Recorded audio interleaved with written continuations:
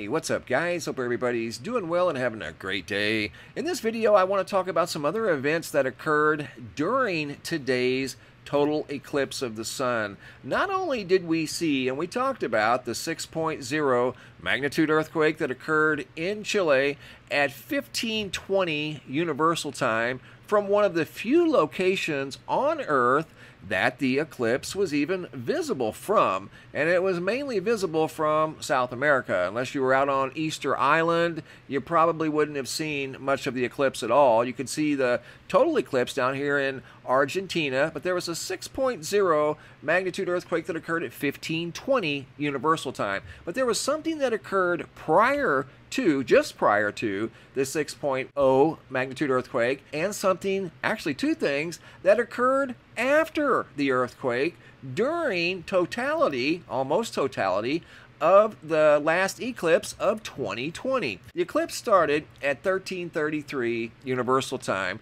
on the 14th of December. It ended at 1853, so lasting in total, start to finish, about 5 hours and 20 minutes. But there was a sequence of about an hour and a half where a multitude of things occurred, and it started with a shock wave that impacted planet Earth just prior to a large solar flare / CME that also occurred during today's total eclipse of the sun.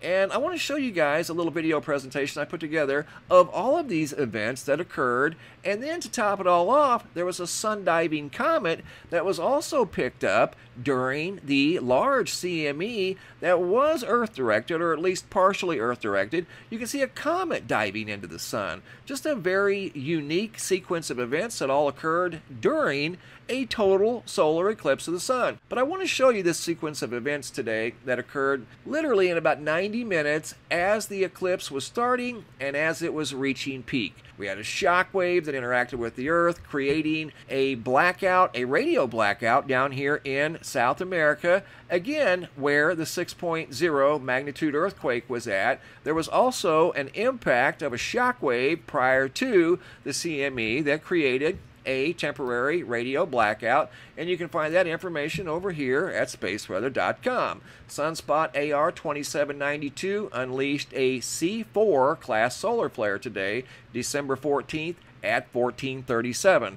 But the solar flare and CME didn't really peak until around 1600, as you're going to see.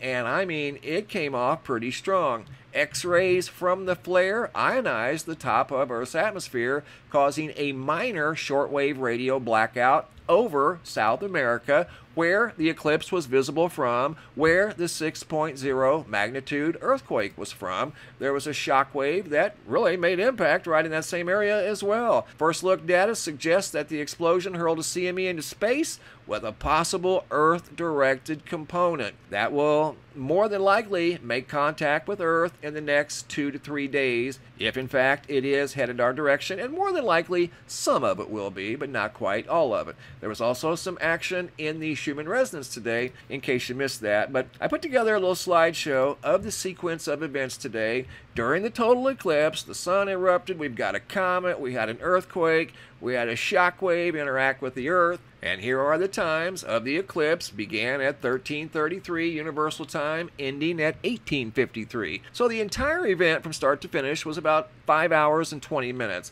But it's what occurred in about 90 minutes time during the eclipse that was actually quite rare. There's the shock wave that impacted the Earth at 1500. It was right around 1501 Universal Time. Check this out. See the shock wave right there? That's at its peak. This is just prior to the large CME solar flare, 1501 Universal Time. And remember, the earthquake occurred at, go back to the earthquake page, the earthquake occurred at 1520 Universal Time. So 17 minutes after the shock wave, in the same general area, we have a 6.0 magnitude earthquake. So there's the shock wave that preceded the large CME / solar flare that erupted off of the sun. In that area, right there in 17 minutes time, we had the shock wave that created a blackout. and a 6.0 magnitude earthquake, all during a total eclipse. And there's the time, 1520 universal. The shockwave was at 1501. Maximum time right there, again during the eclipse, the last eclipse of 2020. And you can see right here, as the eclipse is underway, it's 1528 universal time. That was 8 minutes after the 6.0 earthquake right there in Chile. Here's the solar flare slash CME. And again, this was as the eclipse was beginning to peak. Right there is when this thing really peaked, around 1620, 1630, but you can see it coming off of there with a pretty good amount of force. This was during totality. Here's slow motion of the eclipse, and you're going to see not only the solar flare CME, also there's a comet that went flying into this, right into the CME. And there's the CME right there, and you're going to see a comet here in just a moment.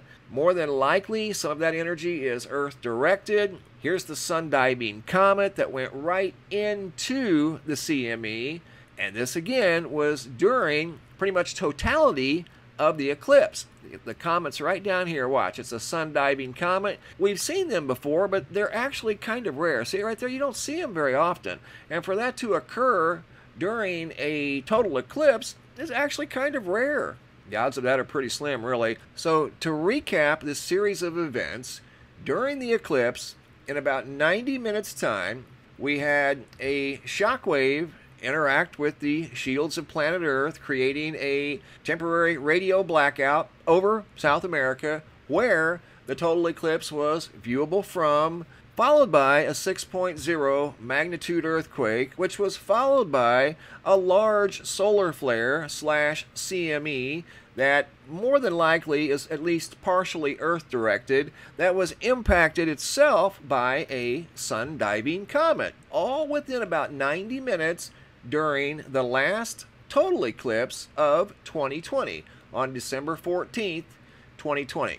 Shockwave at 1501 universal time.